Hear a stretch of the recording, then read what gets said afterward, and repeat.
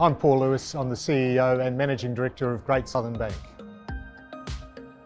We're in a really secure financial position. We're well capitalised. We're making sustainable profits, and that's important because we need to keep reinvesting back into the business, whether it be capital for growth or in new products and services, digital propositions, etc. So we're in a strong position there.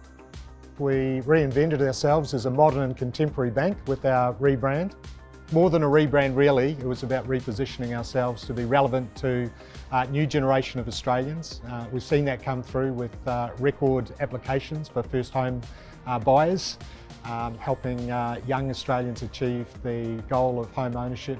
We've had great growth in our youth saver accounts as well, so that's been fantastic to see. Another highlight is some of the propositions we've delivered to customers, so the Vault and the Boost in particular. Really driven by good customer insights and wonderful response to those. We've had record customer satisfaction this year and our satisfaction levels are way higher than the bigger banks. Well, being a responsible bank ultimately means doing the right thing by your customers. In our case, our customers are our owners as well, and the community at large. And it's something we've been doing for more than 75 years.